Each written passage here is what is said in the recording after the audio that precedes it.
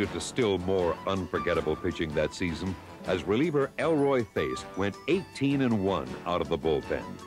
Face made the forkball famous, and for 14 years, he was the buck stopper.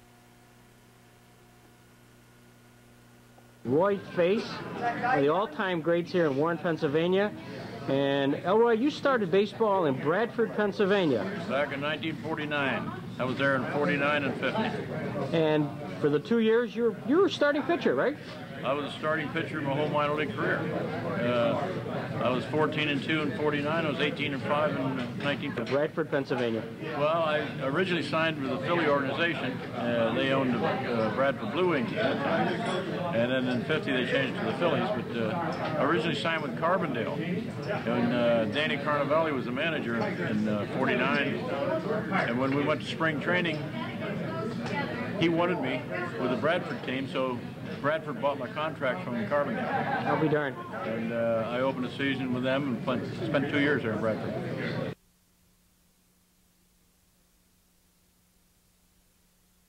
Vulcan's season ended with a 3-game playoff between Jamestown and Bradford. For Bradford won the final playoff game 5-4, with Danny Carnevale scoring the winning run in the 9th inning. And the winning pitcher, of course, Elroy Face. In Bradford that evening ended dramatically with the Phils winning 5-4. Her team, managed by Danny Carnevale, featured a pitcher who would achieve great fame in the major leagues. For unforgettable pitching that Elroy Face. as reliever. Coming into Jamestown, New York? Oh yeah, I remember one time we had to carry baseball bats to our dugout, to our clubhouse, because the fans, we beat the Jamestown team, and the fans were mad about it. The umpire made a call and they thought it was against their team, and we actually took baseball bats from the dugout and walked through the crowd to the clubhouse. For a little protection, huh? Yeah, in case. That's right. That's right. Your manager in 1949 was? Danny Carnevale. Marv Olson was your manager then. Do you remember all that? Yep. Marv Olson managed the Jamestown club. And we used to almost had a fist fight. Remember that too? 1949. That's right. God. You scored the winning run. Right. I was playing shortstop then. Had one of my best years. I had 375. I wish I'd have done it when I was 21. Lutz. Ronnie Lutz. Do you remember some of the ball players who played in the league at the time? Well, yeah, Don Zimmer played, Stu Miller, Kenny Boyer, Harmon, outfielder, Chuck Harmon. 1954, I was sent back to New Orleans to work on an off-speed pitch, and I worked on about half the season and started using it. Those are the... Well, now the Yankees have been feeling very nervous because you've been throwing at them a forkball. I'd like you to illustrate what a forkball is so the country can understand it when they read about it. I hold it between my first two fingers like that, without any seams, and I throw it straight overhand like the fastball, and the ball will usually sink. I think that's unfair to our organized Yankees. I really do. It's awfully nice to have you. How about Roy Face after Bradford? Just kind of a quick synopsis. Well, I was drafted after Bradford, the second season of Bradford. I was drafted to the Dodge organization. Mr. Rickey drafted me, and I spent 51 at Pueblo, and was 23-9 with a sixth place ball club there. And in 52, I went to Fort Worth, Texas, with the Dodger organization. In the winter of 52, they put me on the Montreal roster to protect me. But Branch Rickey drafted me again to Pittsburgh, and I was #1 draft that year in the Major League draft. So that's when you came to Pittsburgh? Came to Pittsburgh in 53 and spent 15 years there. Until 68, I was sold to Detroit. Spent a month in Detroit, finished the season, and the next spring was released and signed with Montreal. My last year was 69 in Montreal. And one of the great relief pitchers of all time. 1960, there was a reunion night in 1990, and it was at the Robert Morris.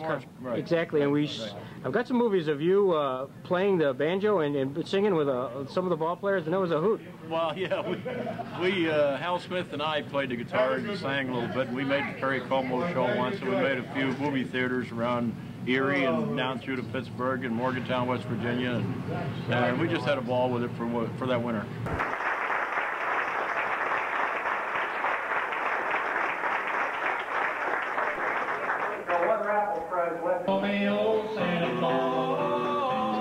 I'm telling you, baby, I'm through with you, because, just because.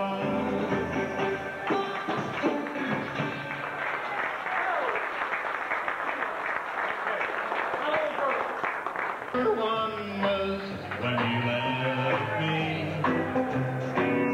I never knew that I could hurt this way. Heartache number 2 was when you come back again. You came back and never meant to stay. Now I've got heartaches by the number, troubles by the score. Every day you love me less, each day I love you more.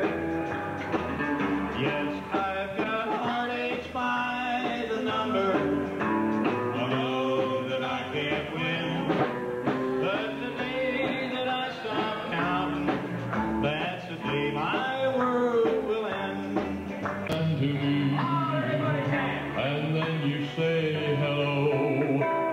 I could hardly speak, my heart was beating so.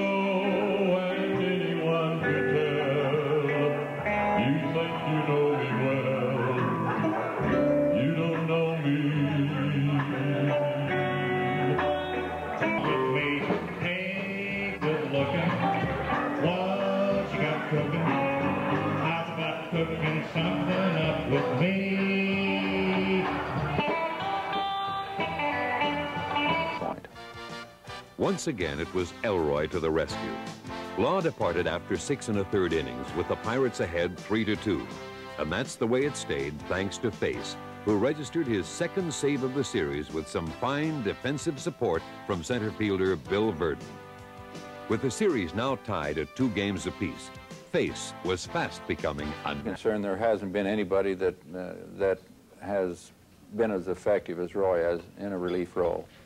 Bases loaded, nobody out more than once.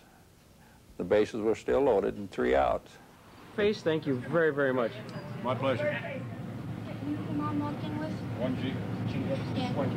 Who Mom walked in the Hall of Fame?